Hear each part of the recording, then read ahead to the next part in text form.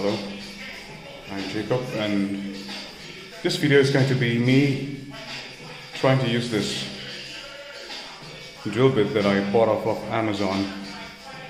And I have this custom-made power rack using steel tubes.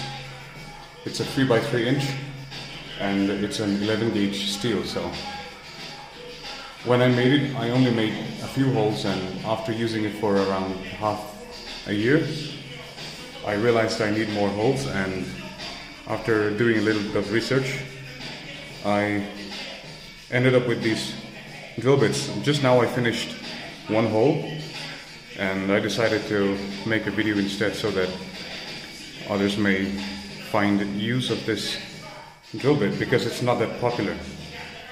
I will put the link to this product in the description if you want to check it out.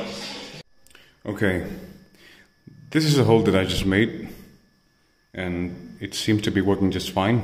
I applied some oil and did it by myself. It's actually my first time using these kind of drill bits to make some holes on a steel tube. Let's hope I can complete the rest of the holes that I need. So here's the demonstration.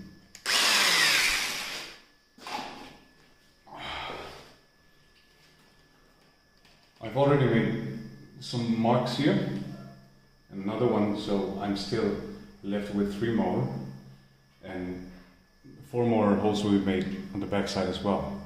And let's hope these points do not get dull before I complete my job. So here it goes.